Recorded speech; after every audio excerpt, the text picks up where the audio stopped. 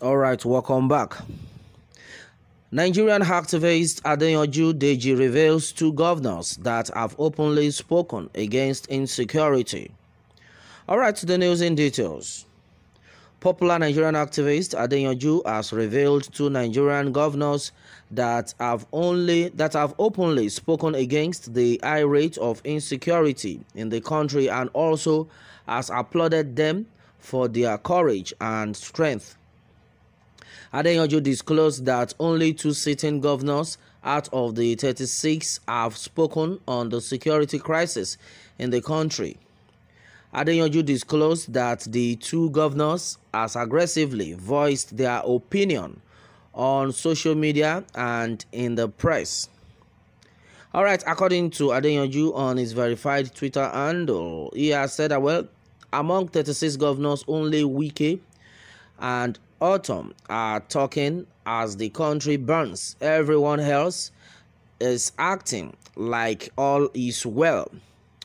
All right, and onto this, it has been said that the rate of killings, kidnapping, and terrorism has increased in the past few months in the country, and two governors have reacted to the recent development.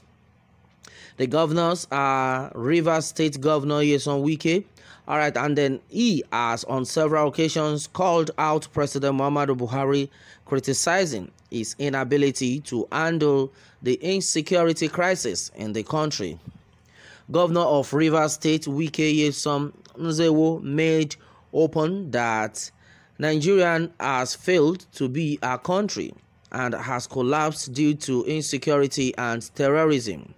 He also went ahead to tell the president of Nigeria to resign or do the needful.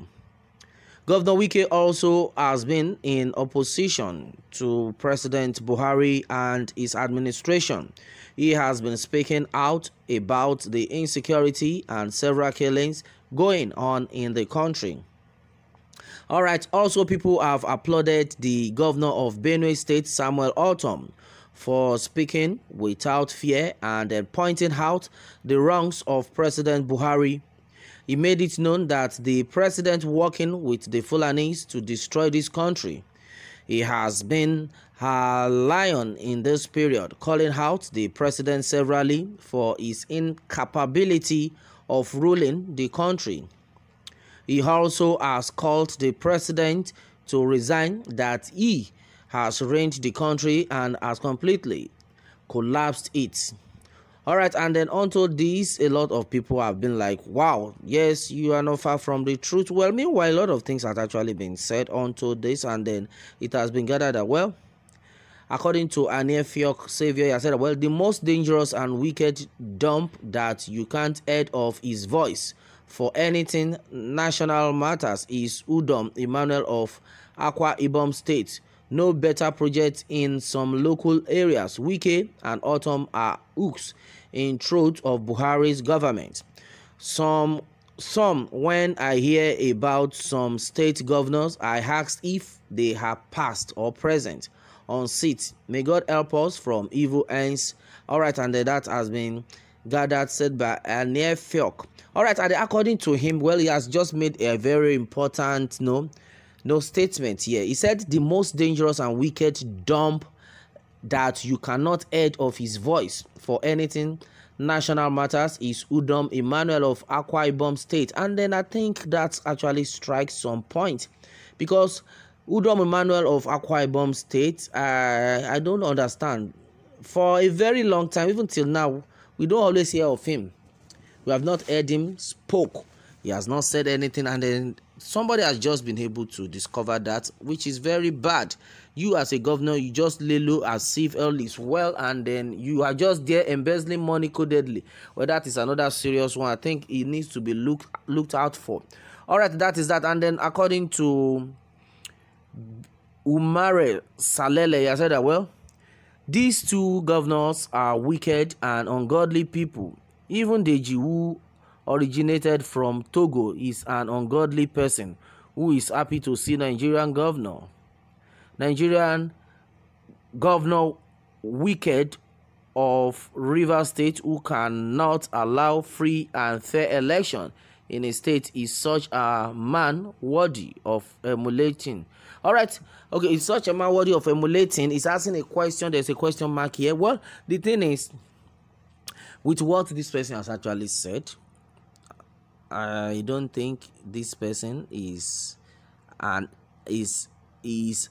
friend of good things, so to say, because for all these things that have been happening, see, some people might be doing wrong in another part, but talking about the agitation, talking about facing the federal government squarely, I don't think this kind of statement should come in. So some people are just to be suspected, because I don't understand. I see no reason why you will state that Adeyanju is an ungodly person. No, you shouldn't have said that, because these people are fighting for a good cause, and it's a good one. Because if, as far as the country is concerned, we just have few people that are actually speaking out. If we do not have people that would speak out, that means a lot of things will go very wrong in this country. So everybody needs to be watchful and be careful. Well, according to Adeyanju Olia, I said that, well, they are weak, according to you, because they have told Buhari to fight insecurity that is destroying the country. All right, fine. I think somebody has just replied him on that. Okay, another person is actually replying. In fact, a lot of people are replying right now. Okay, fine, this is interesting. Okay, someone say, haha, you make me laugh, so tell us who is good now among them. Okay, and then Frank Uba said that, no Yoruba governor has spoken out. Very unfortunate. All right, and then what of governors from Igbo land? All right, that's another one that somebody is talking about. Well, the thing is, speaking out or no speaking out, well, is there a genuine speaking out? Some people will speak out to one level, and they will like, after they must have given them some bribe, they will shut their mouth. But we have people that are genuinely speaking out, telling out the truth, and then that has been the person of Benue State Governor Samuel Otom. And then this man has been able to face the Buhari government squarely, and he's not scared of anything. I think that man should also actually be watchful, because they will not like him and they might want to come after him, of which they have tried and they failed. Well, according to Godwin Norum, he has said that Mr. Rabiu, always speak the truth, it will set you free. A system that we cover the wrongs will not help us. All right, okay, and then and according to Cash Kokai, I said that many of them can't speak up, all because of Abuja. Well, it is said that other governors will not talk because of their political interest of being in the good book, the Fulani, for their presidential or vice presidential bid. Those who see and watch the people who elected into office to represent their interests in his constituency, that is the state, being killed, and they do nothing about it. We know why they do what they do, both the PDP and the APC, and then that is it. We have said this times to that number. Most of these people, the reason why they do what they do is because of their own selfish gain, selfish interest, and it's only God that will bring them down in no time. It's just very simple. No, they can't continue forever. All the wealth that you are going to acquire, you cannot take it to heaven. So, and that is why God is bigger than man.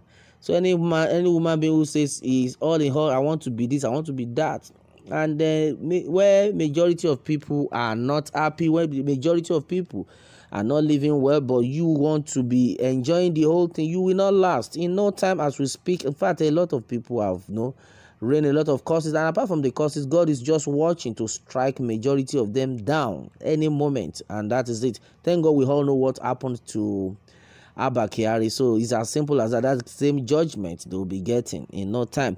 All right, my people, and that has been it on this one. Meanwhile, let me have your take on this, and remember to subscribe for more updates.